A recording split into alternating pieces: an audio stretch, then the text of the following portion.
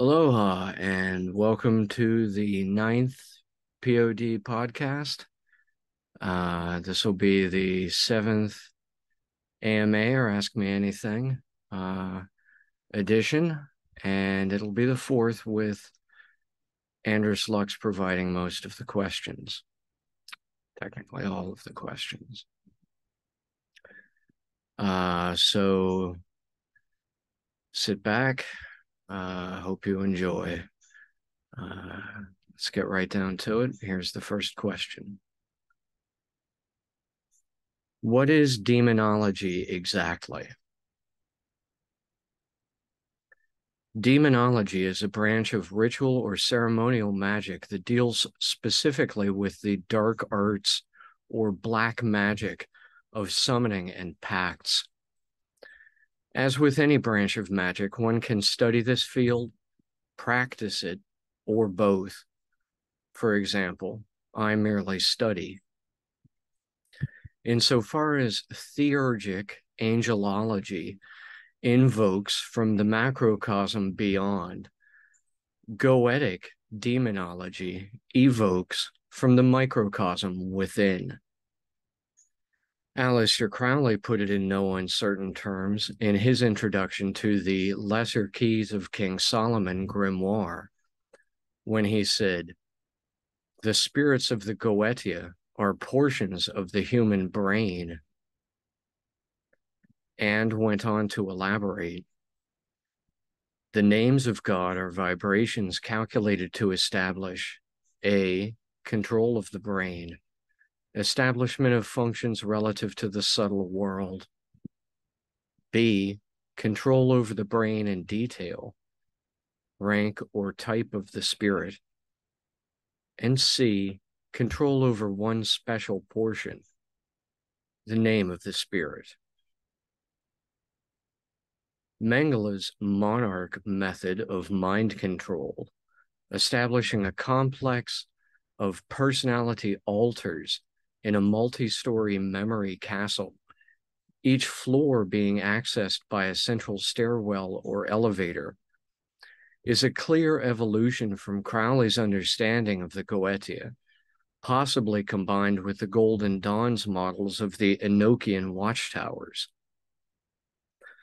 So we can posit the demonology and pacts being propagandized as the ultimate evil during the Dark Ages has its similarities to the modern field of mind control, nowadays considered the most evil violation of mental privacy imaginable.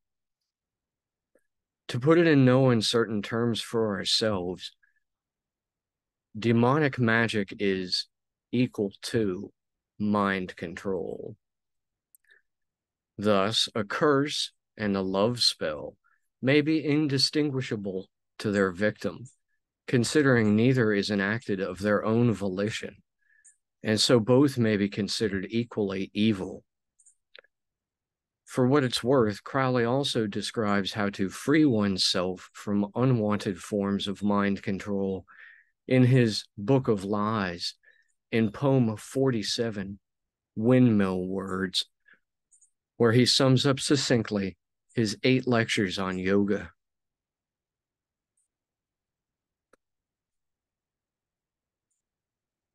Next question is, what is the tree of death? As also with the Kabbalistic tree of life diagram, it depends on who you ask. A.E. Waite established a base 10 tree of death with 10 cortices opposite the 10 Sephiroth emanations on the usual base 10 tree of life diagram. Kenneth Grant of the Typhonian OTO also provides base 10 models enlisting the orders of demons and devil kings associated with each cortex of Waite. Crowley, for his part, provides the Qliphoth sui generis as the 22 paths on such a base 10 model in his Liber 22. In his 1996 Magician's Workbook, Volume 2, on Goetic evocation, Kabbalah scholar Steve Savidow posits a different model for a tree of death with only 7 cortex vertices and 12 paths or edges. In my own work, I combined these 2 lattices, the base 10 tree of life model of Savdow's. In my own work, I combined these 2 lattices, the base 10 tree of life model and Savdow's base 7 tree of death diagram, into a new arrangement with 17 vertex corners and some 34 edges or paths. I called this arrangement graphically the Jacob's ladder lattice array. In my work, and in my work, The Tree of Death and the Qliphoth, I assign all the adverse attribute traits to it of Crowley, Waite, Grant, and Savdow. I call these adverse arrays on the Jacob's ladder lattice the Saint Simon for the evil traits in Hebrew, and the blind dragon for the same traits in English. Dualistically, it stands to reason that if there is a tree of life, there must also be a tree of death, but mythically, this is not necessarily the case.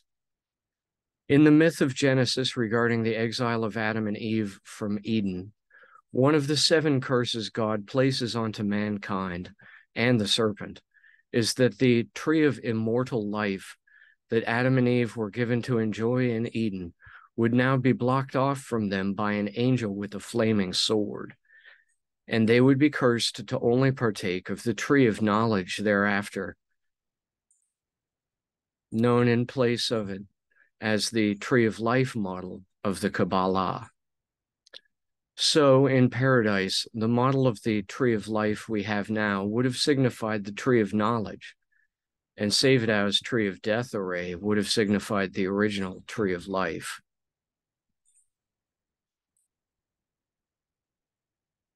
What role do angels and demons play in the Enochian communication system? In ancient Enochian literature, there were 2 classes or ranks of angels. One was the 7 archangels who ruled the days of the week and so forth, and the other were the roughly 22 Anunnaki angels, Anunnaki fallen angels who rebelled against God by bearing giant or Nephilim offspring with the daughters of man. These events were outlined briefly in Genesis 6:4, but are given a much more detailed narrative in the books of Enoch. In the Enochian system of magic designed by John Dee and Edward Kelly in the late 1500s, there are at least 91 intelligences one can invoke as sigils on the 4 watchtowers model, and within that model also an array of various other ranks and files of beings tasked with various chores, each capable of being rendered also as a cacodemon by simply reversing the spelling of their name. Any of these angels or demons may be summoned in Dee's Enochian by reciting its name and its corresponding call of the 30 heirs. The Neo-Enochian works of the Hermetic Order of the Golden Dawn, particularly those developed by S.L. Mathers and described with his Concourse of the Forces ideas in the Golden Dawn manual by Israel Regardie, have far more to do with decorating each cell of the 4 watchtowers with a truncated pyramid, independently of each cell's letter, in English or Enochian, and result in a color coding method for deriving 12 zodiacal attributes by cross-referencing the 4 terrestrial elements, earth, air, fire, and water, and the 3 essential phases of matter, solid, liquid, and gas, quite removed from the angelology of Dee's original system. Nevertheless, Mather's Neo-Enochian models managed to complement Dee's system of magic, as well as Dee's models complement the ancient Enochian Apocrypha. In my own understanding of the Enochian communication system, it is a global energy field associated with Earth's ionosphere in modern scientific parlance, that allows over-the-horizon telepathic communication, that is, instantaneous remote viewing, mind reading, and even think-talking at extreme distances. Past incarnations of it include what I call the animal internet. Present modes include the cybernetic internet, and future iterations will likely involve augmented reality interface systems. The peaks and valleys of activity in the Earth's ionosphere are a product of space weather created locally by the sunspot cycle, which in turn is caused by interstellar gravity waves emanating from the Milky Way's core black holes. These peaks and valleys of sunspots and ionospheric activity on Earth correspond to the eras of imperial rises and falls in the history of humanity.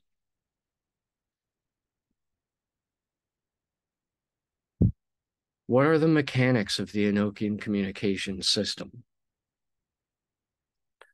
The ECS functions like a global telepathic switchboard, connecting a caller here to an operator there via a servitor, one of the 92 sigils on the 4 watchtowers. Although its foundation is Earth's ionosphere, it is a far more complex and ever-changing pattern on this background force field that comprises the mechanics of the ECS. If a soul were thought of as being like an individual's toroidal aura, and their mind like the patterns of electromagnetic energy taken around this toroidal aura or over time, then the ionosphere would be the soul or aura of Earth, and the ECS, alike its mind. More appropriately, the ECS is like an invisible brain superimposed over the Earth, in which the Schumann resonance frequencies would be its own brainwave states, indeed comparable to our own, averaged out from the around 100 lightning bolts that strike the planet per second, being alike the neural electrical engrams inside our own brains. In this sense, our own brains as receivers and transmitters in this system play a role in its mechanics as well, and as climate changes, so shall we adapt and evolve along with it. Overall, the global ECS accesses the galactic akashic records, which play a similar role of data storage and retrieval on a far larger scale. The intergalactic equivalent is the supersymmetric quantum gravity string connecting the poles of all black holes at the cores of spiral galaxies along the plasma filaments and serving a similar neural network function as well. Although galaxies can take epochs to align, during their alignment, they may be able to transmit pulsed tachyons between them at faster than light speeds. This last question. How can one access the ECS? Are there methods/techniques?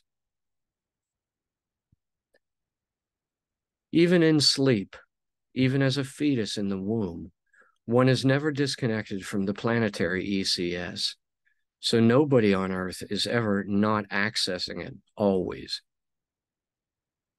While we mechanically broadcast AM and FM radio waves across our planet's ionosphere, this microwave radiation penetrates our brains to stimulate neural activity and penetrates our genetics to stimulate, hopefully adaptive, mutations.